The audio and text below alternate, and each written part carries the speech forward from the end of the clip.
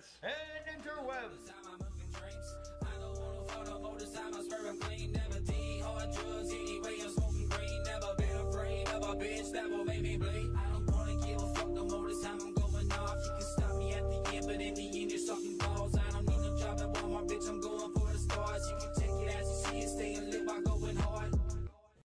Oh, okay. You're here. All right. I thought my kitchen was on fire with the way the glare was coming off the ceiling. Anyway, so since you are here, I am assuming that you received, propagated, read, filed, lost, found again, read again, and then got my email about the video game and those properties in which we own and picked one suitable for a script. Yeah, not sure about the glare part, but what's with the TV? Oh, it's for a upcoming thing that was going to happen. Not foreshadowing, nothing. Just ignore it. It's just yeah, prop. Yeah. So which one did you pick? Yes, I picked Resident Evil. Really? Of all those games that was on that list, you picked the only one that was a horror game. I'm not surprised. It was the only one that made sense. I mean, what would you even do for a Tetris movie? Don't tread on my dreams, man. Anyway, just tell me your stupid script. Okay, so I happen to be a big fan of the games, so I want this to be super accurate. So we're going to start with some narration explaining what the Umbrella Corporation is. At the beginning of the 21st century, the Umbrella Corporation had become the largest commercial entity in the United States. And then we're going to show someone taking vials of the T-virus, and as the person leaves, they throw one of the vials, causing the virus to escape through the air vents. So, just like the games, you're saying everyone is going to die because of the virus outbreak. Oh no! No, the computer is going to lock all the doors and fumigate them. What? What's wrong with you? We're also going to chop a woman's head off with an elevator!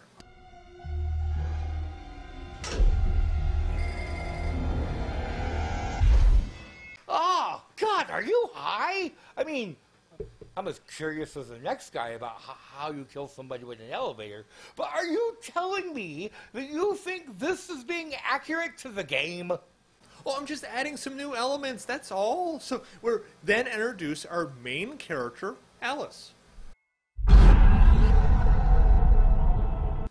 Alice?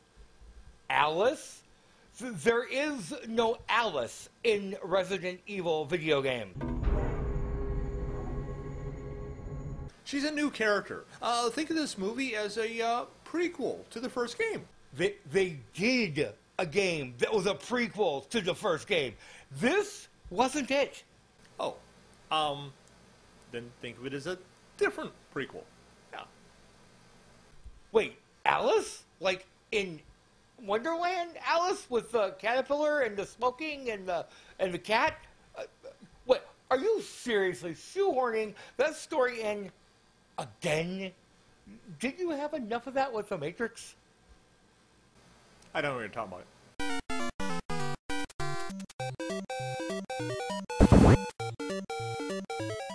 We quickly learn that Alice doesn't remember anything as she looks around seeing a cryptic note, some weapons in her dresser, and even her wedding photo, but looks confused by it all. However, before she can look confused for too long, she is not only attacked by some random guy, but a bunch of soldiers in gas masks that storm the house.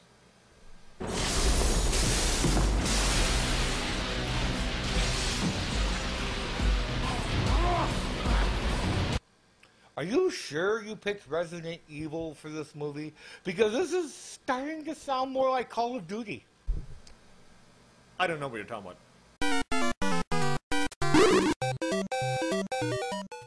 They take Alice and the random guy down into a secret lab. The random guy tells me he's a cop, and the soldiers, who all have the Umbrella logo on their shoulder, are treating Alice as if she is one of them. They realize she has amnesia, and they take both her and the cop into a train, taking them deeper into the facility.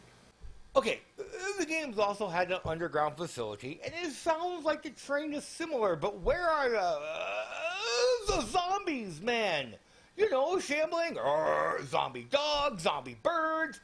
Have I mentioned you don't have any zombies? We're getting there, we're getting there. On the train, they discover another person suffering from amnesia, and Alice recognizes him from the wedding photo.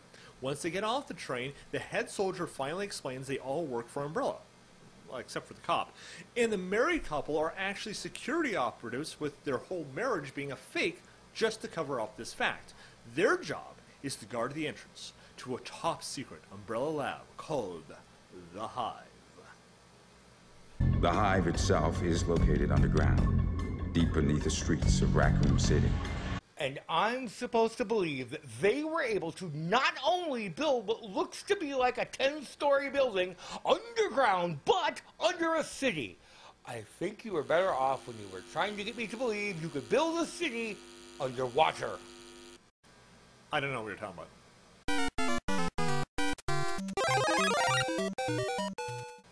They make their way inside and start talking about our main villain for this film. So, this is when we start talking about the zombies? What? No, I'm talking about the AI that controls the Hive, called the Red Queen. 5 hours ago, Red Queen went homicidal. Sealed the Hive and killed everyone down here. Again, with the Alice in Wonderland references.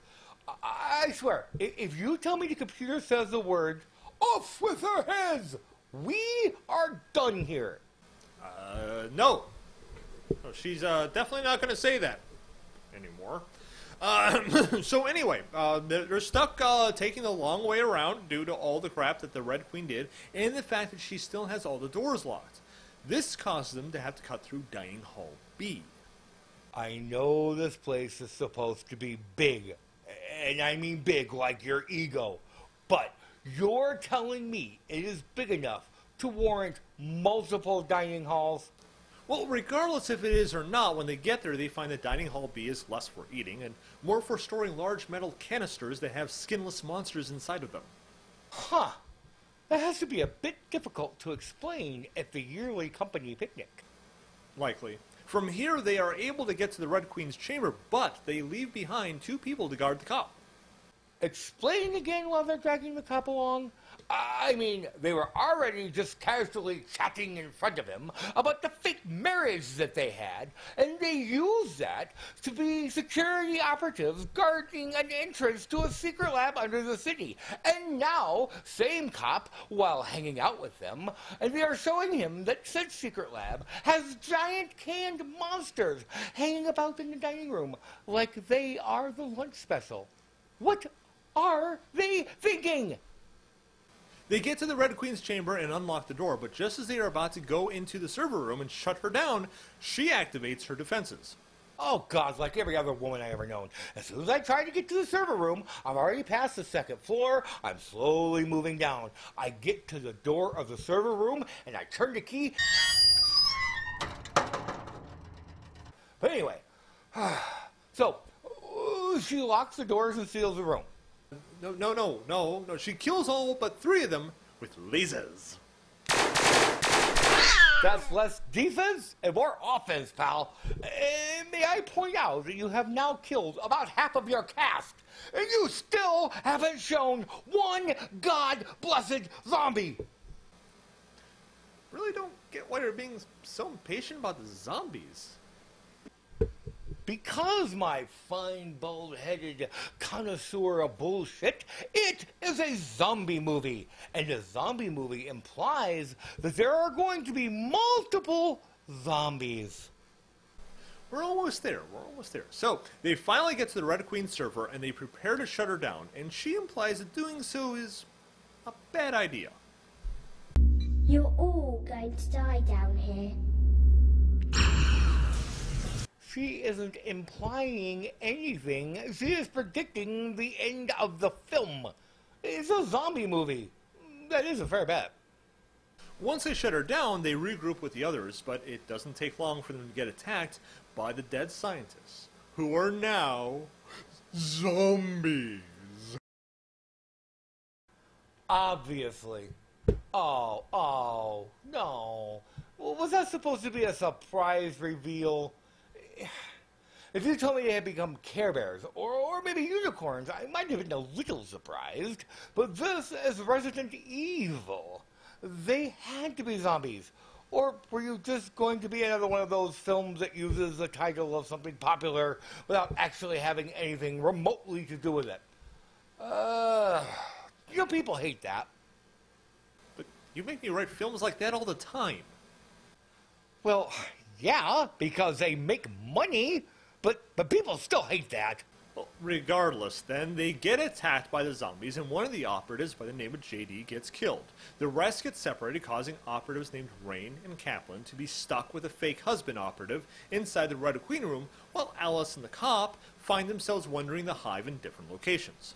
Let me guess, they decide to apply direct horror film knowledge by splitting up. And you are also going to tell me that in doing so will actually lead to something interesting plot-wise, and not some random scene that could have easily been taken out of the film. Yeah, actually, Alice finds a bunch of zombie dogs and remembers not only how to shoot a gun, but also how to do a flying kick to the face. Okay, you might have something there. We'll have to be sure to put that in the trailer, though. The cop, on the other hand, is looking around one of the offices of papers when he gets attacked by a zombie. Alice rescues him and he tells her the truth. He actually isn't a cop at all. He actually works for an organization that is trying to get Umbrella shut down by proving all the evil research that they are doing. What kind of research? The illegal kind. So his big plan was to break in, pretending to be a cop, and steal papers. No, not at all. His sister was undercover and trying to steal a sample of the T-virus, the thing that's making all the zombies. Hearing this, Alice has a flashback letting her know that she was the contact for the sister, and she begins to fear that she might be responsible for all of this. It was the fake husband. What? Your little twist, it was the fake husband. Why do you think that? Because it ain't gonna be Alice, since she's the main character, and you just revealed that fake cop is actually trying to bring down Umbrella and couldn't even get inside the damn place. So who's left? The operatives that just arrived today? No. The fake husband. It's like almost as obvious as that glare on your noodle in the midday sun. I don't think it's that obvious. And I don't think the plot twist is obvious either.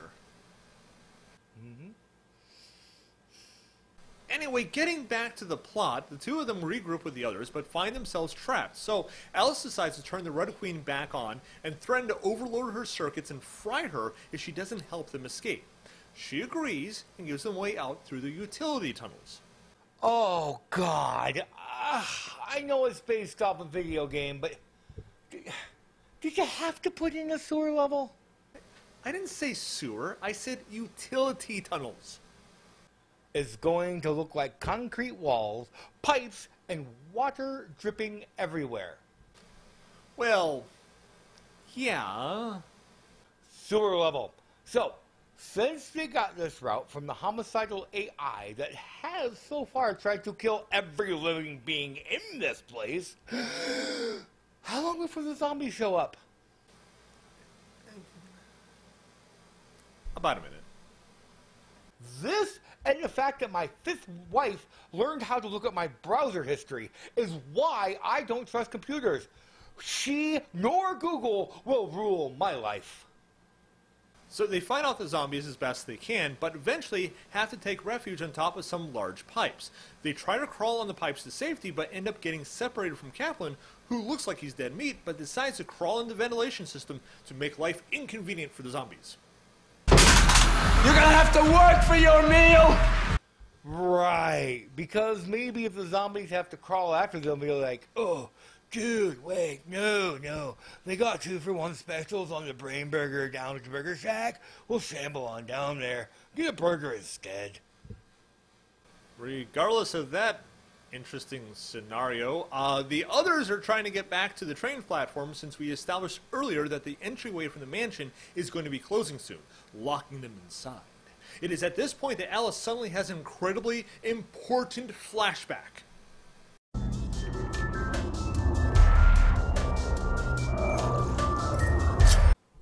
So she basically learned how to use blue screen and basic lighting techniques? No, she remembered that there was an antivirus to cure the T-virus. Is that important? Well, since we established a single bite or scratch infects you and the operative named Rain has been bitten like a dozen times up to this point, yeah, it's been important at the moment. There's a cure! You're gonna be okay! And how exactly would she even know this? Isn't she a security operative that has been hanging out inside the mansion with fake husband? Because as we established, she was planning on stealing it for fake cop's sister. But this is when we have a huge plot twist. Right. The fake husband was a guy stealing a T-virus all along. Yeah, but you could let me have my fun and act surprised at least. Oh. Wow. What a twist. I know, right? So we reveal the antivirus has been on the train the whole time. Fake husband gets attacked by a zombie that bites him, but still escapes the room since he is the only one with a gun. This is when the Red Queen tells them, I've been a bad, bad girl. Oh, Lord. Why does this sound like it's about to get creepy? Don't make this creepy. what? No, she was aware that one of the skinless creatures from Dining Hall B got loose. This is basically the same creature that's called the Licker in the video games. She's been guiding it to where she wants it to go by locking and unlocking doors, and we now get to see it attack the fake husband. Oh my god. So, it all went well. Except they're still locked in a room. Well, the Red Queen could help them with that. I can give you the code, but first you must do something for me. What do you want? One of your group is infected. I require her life for the code.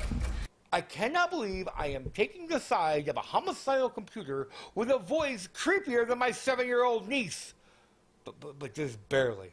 It makes more sense because this woman has been bit, and I mean bit a lot, and risk her becoming a zombie. They should just, But no. What are the chances of this antivirus working? Not so good. I hope I never get stuck in a zombie apocalypse with you. You should be so lucky. I've been preparing for the end of the world since 1992. Trust me, I am stocked up on Teenage Mutant Ninja Turtles memorabilia, DVDs, and pajamas, and I am far more prepared than you will ever be. That is a scary thought. Anyway, they can't go along with killing Rain, and before they know it, the power goes out again and the door opens. What the hell? Was one of those zombies trying to make popcorn and blew a fuse? Because I've done that before. It is possible. No, Kaplan is on the other side. He survived, and since the Red Queen wouldn't open the door, he fried her. Bitch wouldn't open the door, so I had to fry her. Right. The guy hobbled his ass through the ventilation with a crowd of zombies chasing behind him. Sure he did. Please tell me we're almost done. Yep, they get on the train, give everyone the antivirus, and look like they're going to make it okay. When the Super Licker attacks. Wait! In any other film or context, Super Licker would be a great thing. In this one, I'm going to say, what the hell is this? The Super Nintendo version? Well, it's explained that when the Licker was able to digest fresh DNA, it evolved into a larger, stronger hunter. One, and I don't even know why I'm bothering to point this out, that was not in any game. And two, it doesn't make a lick of sense. Well, regardless if it does or not, it takes out Kaplan and scratches Fake Cop. Alice keeps it busy while she tells Fake Cop to open the doors, only to have Rain become a zombie right then and there and attack him. And this is why... And this is why when someone gets bit over and over and over, you kill them. No offense, just basic survival. Please tell me now that she is a zombie. They don't have any problem making her go dead. Nope, not at all. Rain's body lands on the button to open the door, and they kill the super licker. After this, they run back to the door just in time and are about to leave when Alice breaks down in tears over all the people they've lost. Fake cop, whose name I have failed to mention up to this point is Matt, tries to make her feel better, but doesn't go so well. We can find... What is it? What in the actual hell? Umbrella scientists storm in. They take both into custody, mentioning that they want Matt in the Nemesis program. An undisclosed amount of time later, Alice wakes up in a medical facility. She escapes using her security know-how and wanders a now empty Raccoon City, where newspapers proclaim, "The dead walk." She grabs a shotgun, and we roll credits. What do you think? I can't take it anymore. I feel like somebody's watching me. I have to move this thing. Oh, ouch. These are surprisingly heavy. Why did I unplug the lights? There. And try not to fall over. Jesus, dude. Do I have to actually say it out loud? Because other than zombies, zombie dogs, and one liquor, you have nothing in your Resident Evil movie from Resident Evil. We've got the logo. We're going to use the logo a lot. I don't care if you tattoo the logo on your head and bow to me every time we meet. You can put the logo everywhere in this thing. It still isn't Resident Evil. And I can tell you right now, there's nothing on the planet. Nothing. The gods could come down from their heavens, and the demons could come from below and threaten me with every bodily disease and pain that they could. There's no way I am ever going to make this script. What the hell did you just say? Oh, crap. When you told me that your writer had a Resident Evil script, what did I tell you? To make a movie even if it had giant robot rodents. Especially if it has giant robot rodents in it.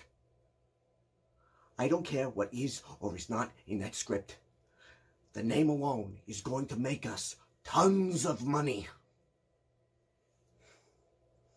Do you remember when I told you the day that I hired you, what was the first thing I told you?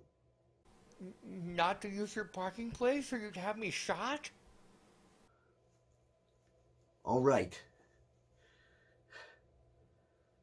What was the second thing I told you? To make sure any movie I greenlight made money, or you'd have both my legs broken. Damn straight. And don't you think for a minute that those are just pretty words, because I got a 20-pound sledgehammer that's just aching to be used. I call her Matilda.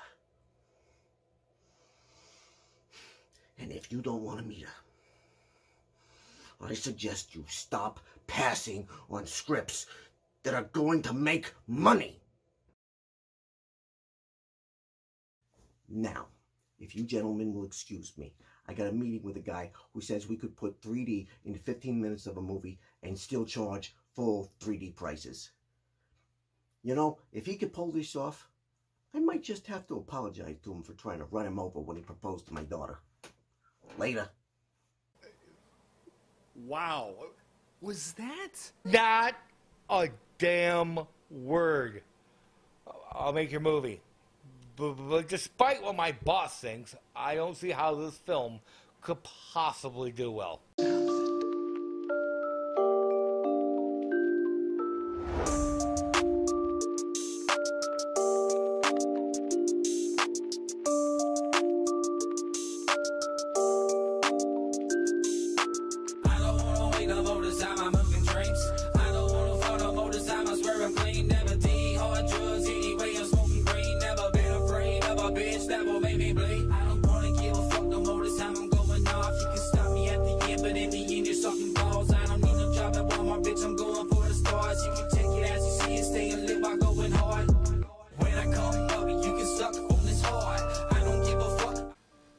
Wait, Alice. Wait, you mean like, as in Alice in Wonderland?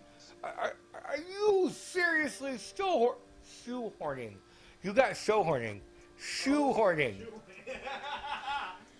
They take Alice and the random guy down into a secret lab. The random guy tells him he is a cop. And the soldiers... yeah, I'm going to do that again because I fucked it up. I don't know what... I don't... see, I told you I was going to mess it up. Okay, the games also had underground facilities, and it sounds like the training is similar, but where are the zombies? I just spit all over everything I owned, and that is so making the blooper wheel. Regardless if it is or not, when they get there, they find that Dining Hall B is less for eating and more for storing large large medicals. Risk her becoming a zombie on the off chance of the Ira virus. The Ira virus. What? Super Lipper? Lipper? You know, if he could pull this off, I might just have to stop. Damn it.